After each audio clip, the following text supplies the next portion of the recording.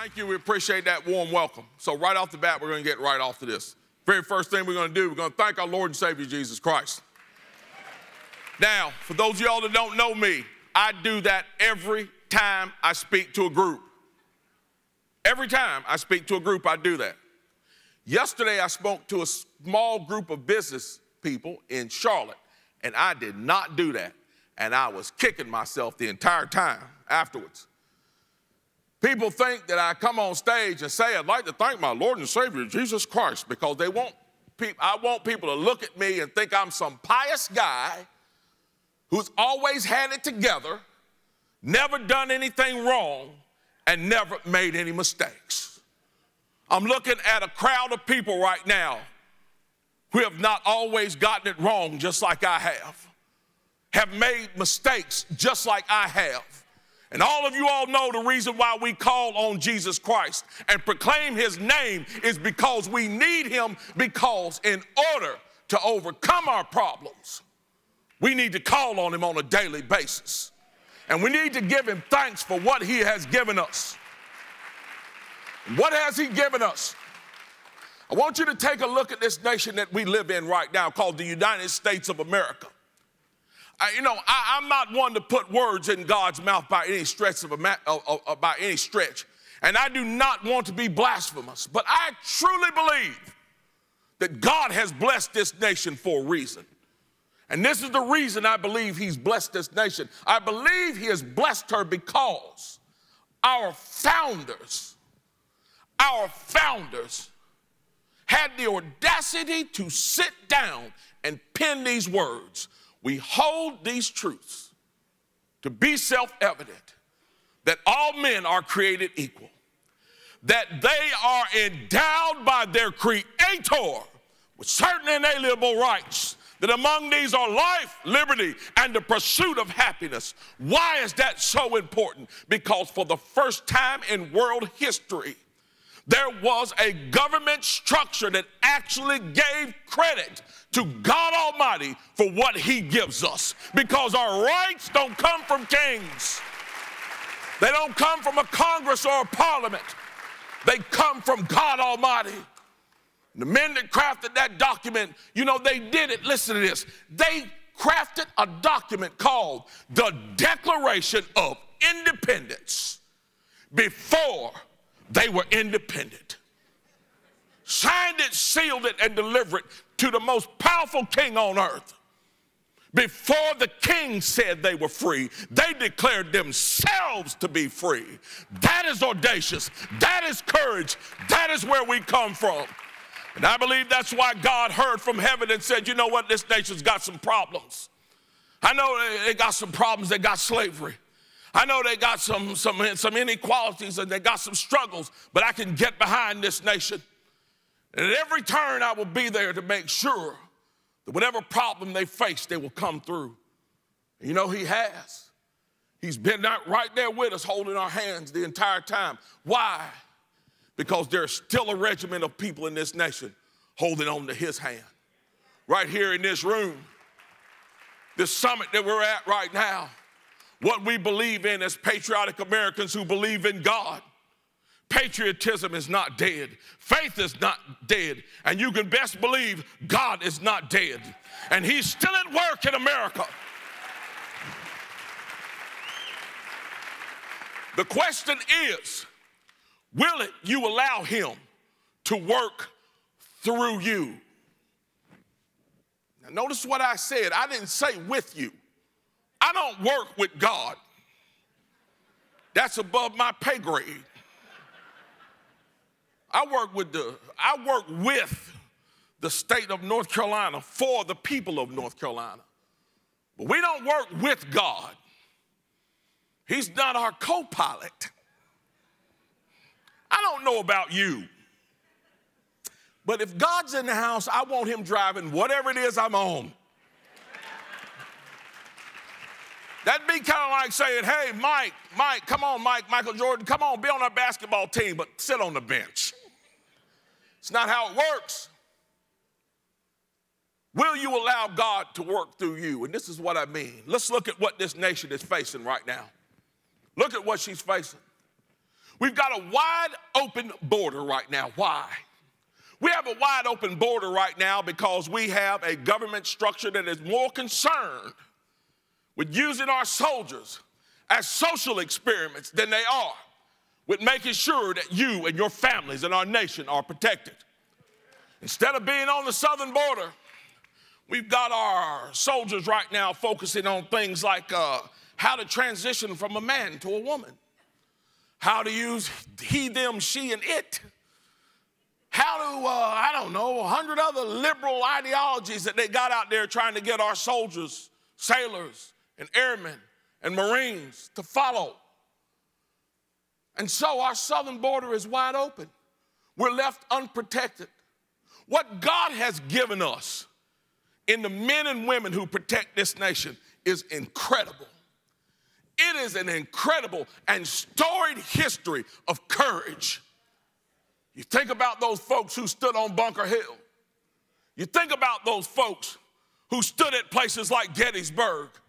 You think about those Marines on Iwo Jima, those soldiers at D-Day. You think about those magnificent firefighters on 9/11 and policemen on 9/11 and first responders on 9/11. And you think about the thousands, tens of thousands, hundreds of thousands who signed up and volunteered to go to places like Iraq and Afghanistan to fight the terrorists there, to lose their lives there, to lose their limbs there so that those terrorists would not come here. This story has a great history of courage, but yet we have a federal government right now that is laying down like a lapdog and allowing our southern border to remain open and refuses to use what God has given her in the strong men and women of courage who are ready to defend this nation. You know, I told somebody this. If I was the governor of Texas,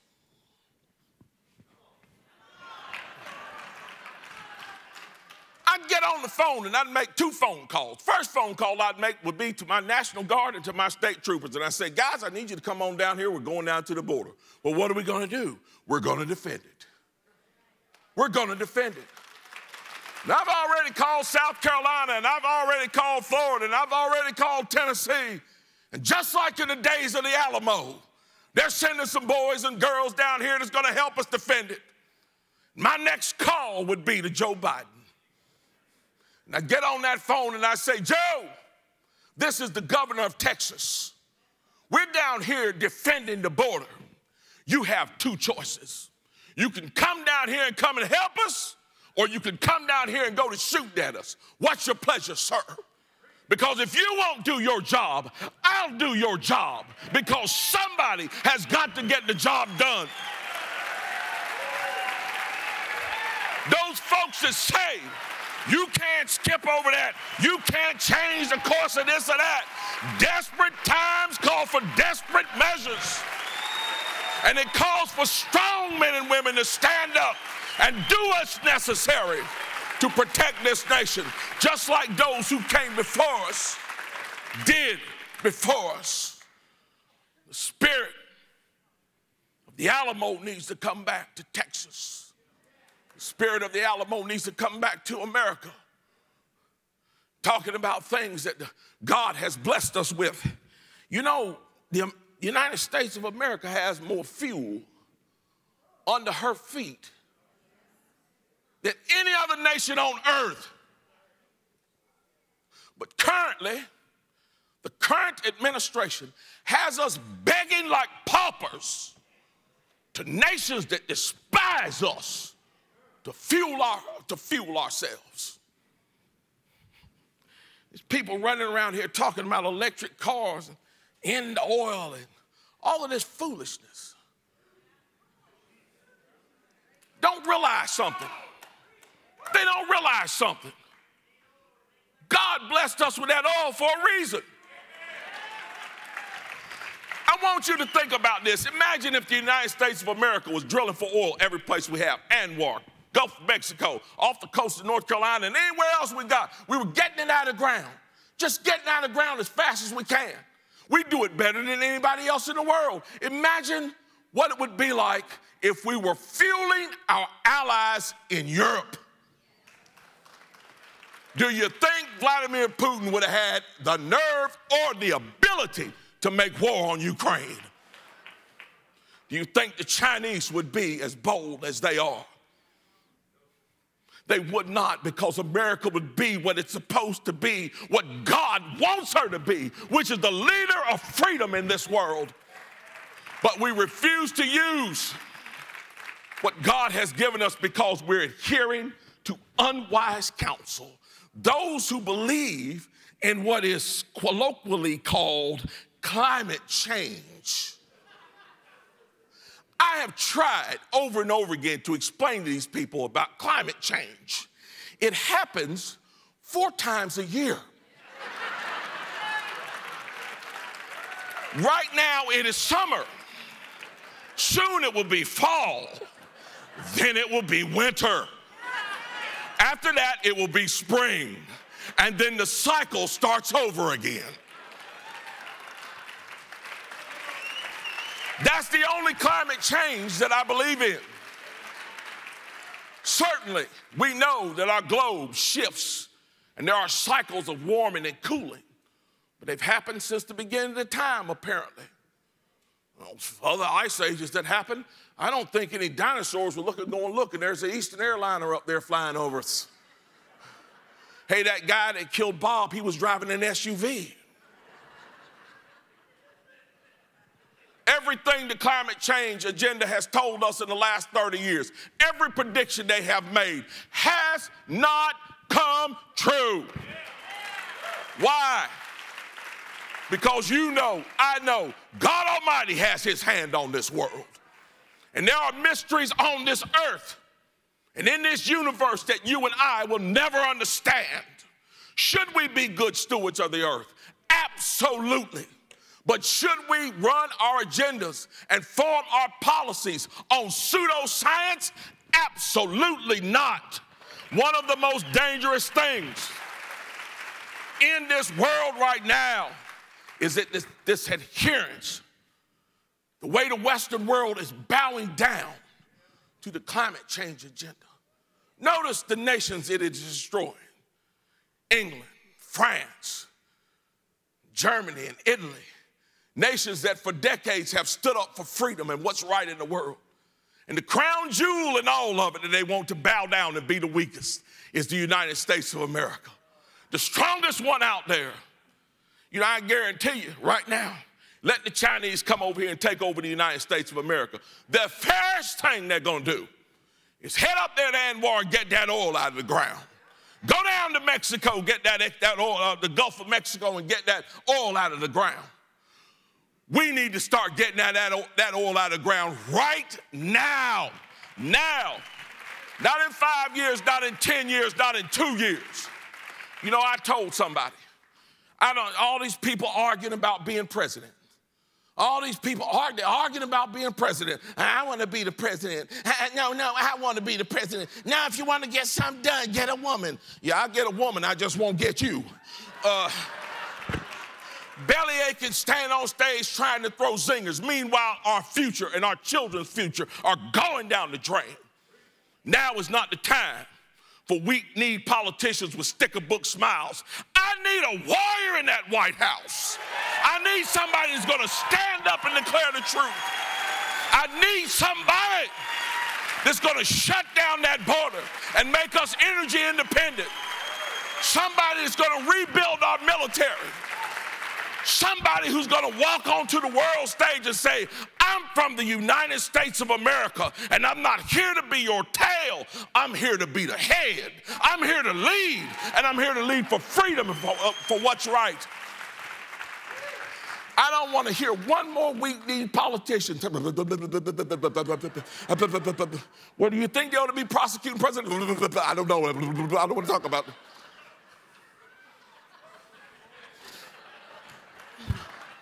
I want George Washington. I want Thomas Jefferson. I want Sam Houston. I want Davy Crockett. I want General Patton to come back. I want those people that will stand up and declare to the world, we're not afraid of you. I want people that are willing to look at the media. Yeah, the media. Do we have any of those guys in the house today? ABC, CBS, NBC, you in here? Do you hear me? I don't fear you. I don't fear you.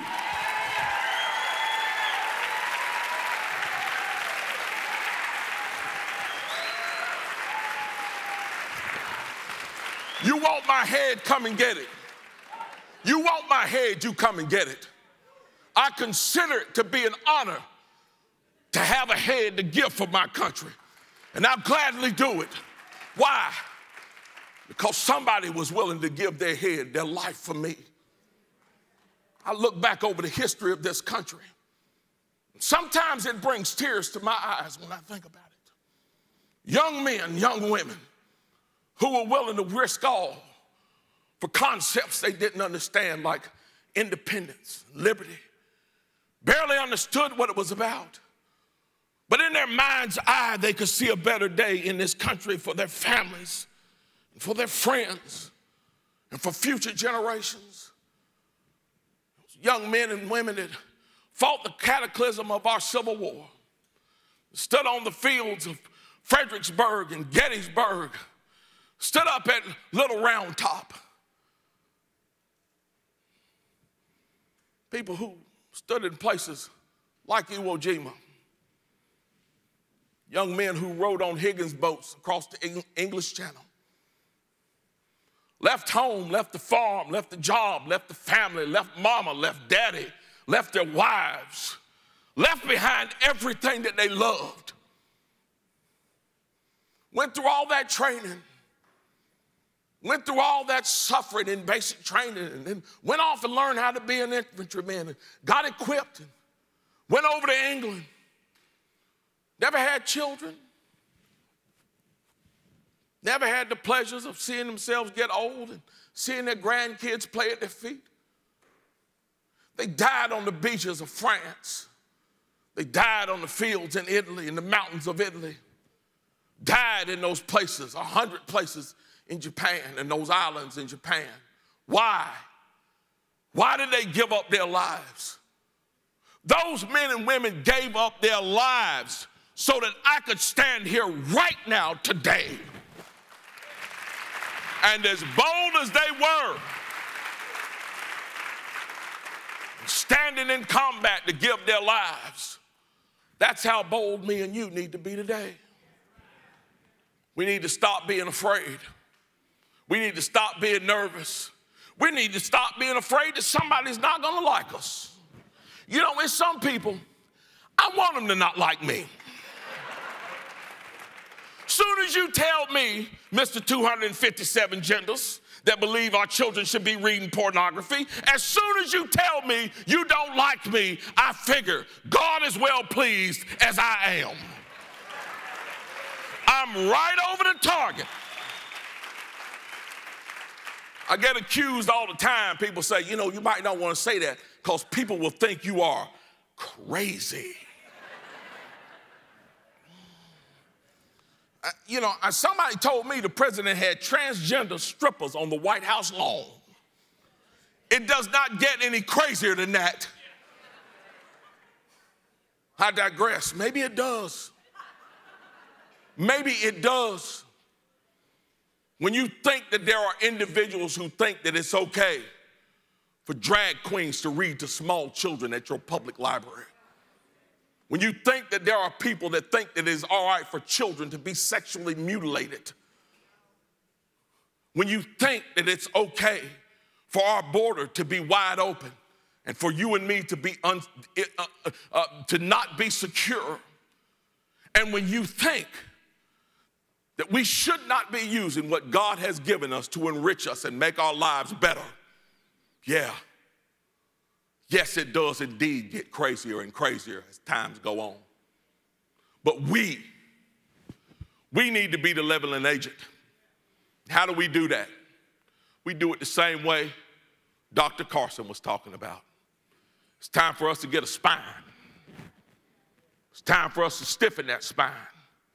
It's time for us to stand on the courage that those men who crafted that declaration stood on. They knew that by signing that document and sending it to the king, they were potentially signing their death warrant but they knew what they believed in. They moved ahead. And the legacy that they've left us is courage. Will you join them in that legacy? I know I'm ready to join them. Let's be courageous and save America, guys. God bless y'all all. God bless the great state of North Carolina. And God bless the United States of America. Thank you.